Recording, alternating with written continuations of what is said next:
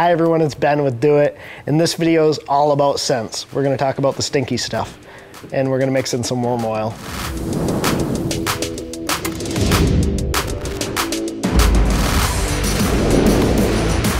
What this worm oil is, if you don't want to use scent, we're just going to touch on it briefly. This is going to improve the longevity of your baits. It's going to lubricate them so they don't stick together in your bags.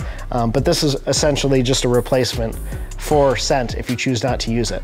However, we do offer 11 different scents, everything from your anise, which is a pretty standard scent in the industry, your garlics, and specialized scents like your hog sauce and your triple threat. There's a bunch of scents available. Now what you want to do when you're using scent is place your baits into your laminate bags. Within 24 hours is going to give you the best result.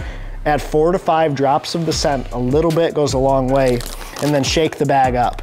You don't have to use a lot, you don't have to drown your baits in this scent, but what it's gonna do is when in this laminate bag within 24 hours, the plastic is actually going to absorb that scent. It's gonna embody whatever flavor of scent you wanna add to your baits and make it ready to go and stinky when you open the bag on the lake.